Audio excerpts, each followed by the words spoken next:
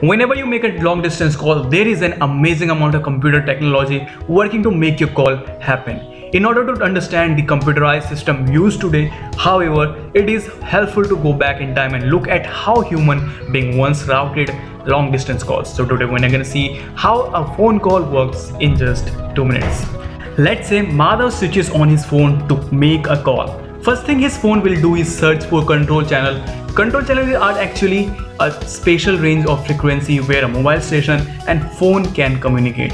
If they can, it will make the SIM workable. Then it compares SIM ID with the program ID on phone, and if both match, it is indeed able to make calls.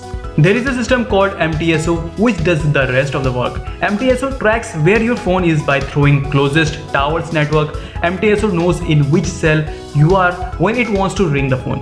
The MTSO looks in its database to find the cell in which the phone is present. The MTSO then picks the frequency pair to take the call.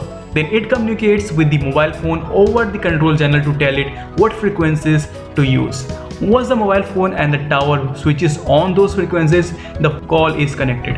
When the mobile phone moves toward the edge of the cell's base station will note that the signal strength is diminishing. At the same time, the base station in the cell in which the phone is moving will be able to see the phone's signal strength increasing. The two base stations coordinate themselves through the MTSO. At some point, the mobile phone gets a signal on a control channel and directs it to the change frequency.